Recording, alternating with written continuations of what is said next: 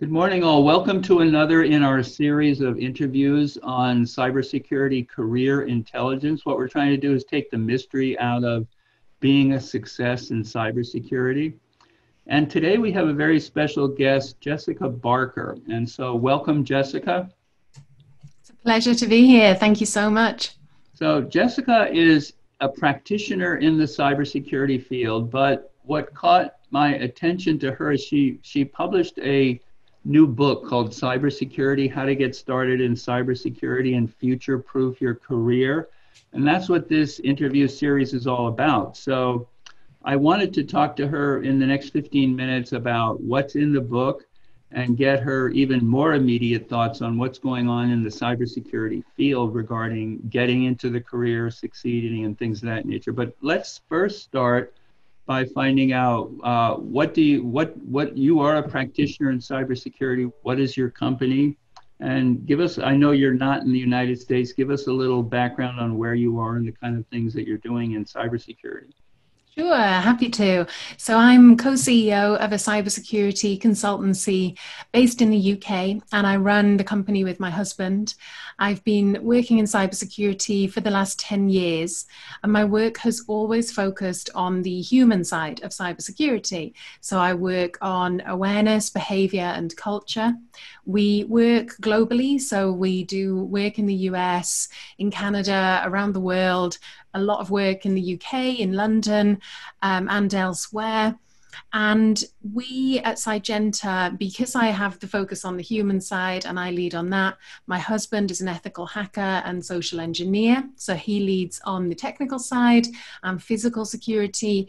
And we lead a team that therefore looks at cybersecurity in this overarching way. So we don't just look at the technology, we look very much at people and physical security too. And I have, as I say, I've always focused on the people side of security. But if you'd spoken to me 11 or 12 years ago, before I came into the industry, I really would never have expected to be working in this field. So I was very lucky that as I was finishing a PhD in a totally different subject, I was headhunted for a cybersecurity job. That's a very interesting background because our master's degree program is also focused on helping people move into cybersecurity. They may be in something like criminal justice or even other social sciences that give them this human background as you're talking about. But so you've been working in cybersecurity for 10 years. Did you write the book for, who did you write the book for? Cybersecurity, How to Get Started in Cybersecurity. Was it people that were not in the field? What was the genesis of coming up with this book title and book idea? So I was actually approached by the publishers, and they, Kogan Page, they have a series of books called Confident something. And they asked if I wanted to write Confident Cybersecurity, aimed at people who are new to the field, who are maybe interested in joining the field. And I decided to try to meet a few different audiences. So primarily, I wrote the book for me 10 and a half years ago. And so I wrote it for someone who was maybe thinking about cybersecurity, but didn't quite know where to get started or what even fully what the discipline meant. And so I really wanted to show how broad it is as a field, how much it encompasses technical issues, but also physical and human issues. And I also hoped that in writing this book, it would appeal to executives as well. I do a lot of work with board members, helping them get up to speed on cybersecurity. So I wanted it to kind of be a book that would help anyone who just wants to know more about security and get a really good overview of what it's actually like as a subject, but also to work in this field. Because when you say getting started in cybersecurity, there are a lot of people that need to get started in cybersecurity. They could be board members, they could be new people, they could be people transitioning. So I think that's a good perspective. As I read the book, there were sort of two big parts of it. The first one was about cybersecurity itself, and then maybe the second one is about what kind of a career opportunity or what can you once you learn about. Is that sort of a fair assessment of what's in it? And could you talk a little bit about maybe the first part of the book first? Sure. So for the first part of the book, and I absolutely agree with that analysis. For the first part, I wanted to give a good overview of the subject.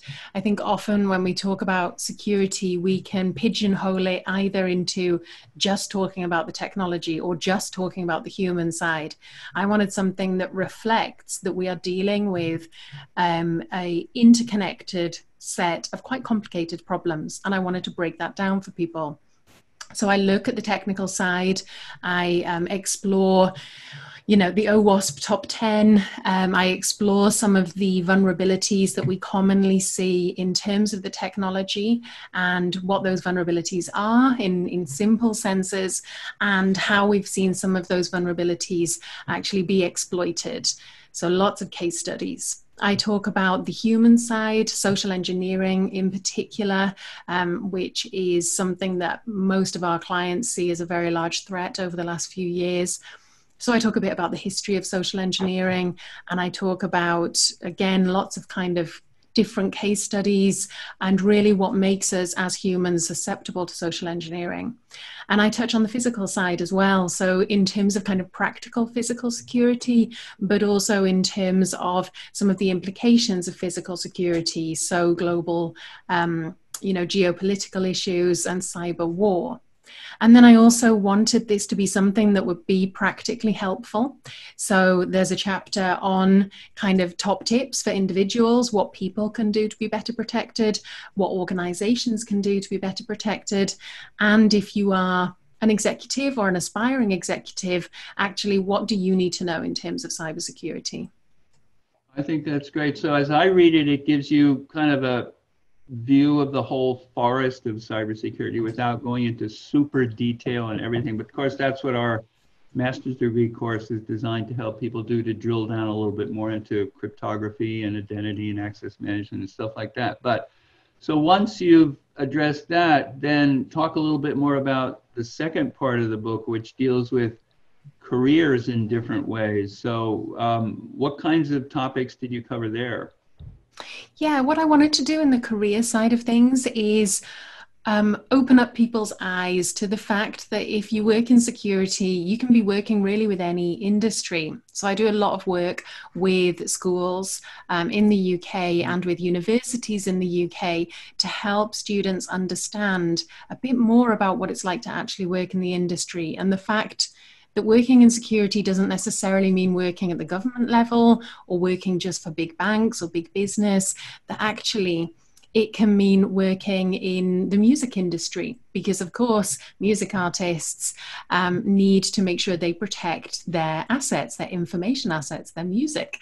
So I talk about Taylor Swift and what her team reportedly does to protect her cybersecurity. I talk about what cybersecurity means to social influencers, social media influencers, to small business and big business, to journalists, to the media. So I try to bring to life the fact that actually, whatever industry you're interested in, whatever industry you work in, cybersecurity is going to run through that as a thread. I also wanted to showcase some of the different jobs and some of the profiles of people that I've come across as part of my network and in my career. So I highlight different people's stories, and I have people including journalists, including people working at the government level, lawyers, events organizers, PR, people that have different types of jobs, but focusing very much on cybersecurity and what it means to them. I think it's really good, because what my takeaway from this is you obviously should be passionate about security, but you might well be passionate about something else, whether it's music, whether it's football, sports. So if you combine those two passions, that probably gives you the best of both worlds, because as a security professional, you really want to be super interested in the business that you're protecting. And so I think your book kind of encourages people to follow that exact path and strategy. Would you agree with that? Absolutely. Yeah, I really wanted to show that, some people may want to work in the music industry but not be a music artist. And you're absolutely right. You know, you can combine that passion, which may be for a creative field, it may be for sports, the media, it may be for journalism, whatever it is. Cybersecurity is going to be fundamental to that, so you can bring those two passions together.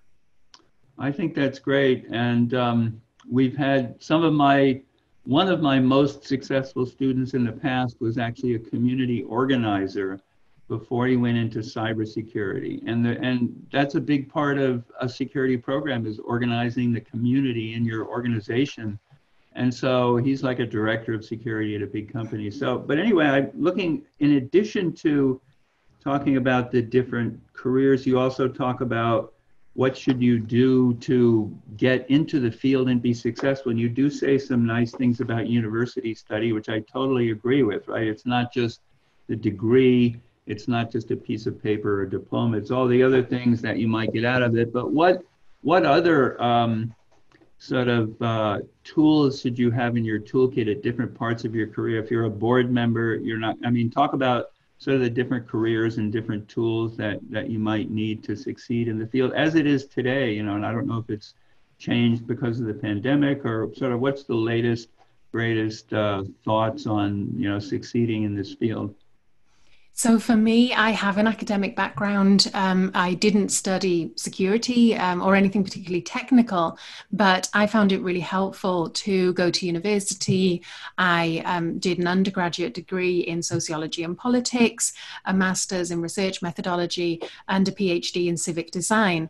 And I did find that even though I didn't follow those disciplines for my full career, beyond academia, they did instill in me lots of skills and a sort of approach to working that I found very helpful. So writing a book was a lot easier having done a PhD, I think. But I think that it depends. My husband didn't go to university, didn't go to college. He took a route of, you know, getting into industry and self-learning, and went down the technical path, and he's very successful with that. So it's what is right for the individual. But there are some themes. I think in terms of security, what suits somebody working in security is if you like a challenge, because the field is broad, it gets deep in depth. So actually liking a challenge, liking something that is fast paced is very helpful. If you like to learn, then security is a great place to be. And actually skills that are more kind of about being strategic and being professional. So how you influence people, how you communicate, whether you actually kind of have empathy and are able to see things from different points of view, really important skill sets to hone. But ultimately, I think it comes back to an attitude. If you like solving puzzles, if you like looking at a problem and trying to break it down, and if you like helping people, then they're all great qualities to have to develop and build on for a career in cybersecurity. That's very cool. So how do you keep up with this field? Any final thoughts on, in addition to reading your book, which will get people up to 2020, I guess, right, in terms of best practices and best career paths, are there particular media that you stay in touch with to sort of follow the latest trends in this changing field, or anything you'd recommend? Yeah, for me, number one recommendation, particularly as you've said, we're dealing with the pandemic, we're in a virtual world a lot of the time at the minute. I do find Twitter is the most helpful place to get news and the latest news. Mm-hmm. So finding people to follow on there. You can also, in general, find a positive community on Twitter, people who will help, people who will point you in the right direction and who will share information. Beyond that, I would say engaging in online virtual events.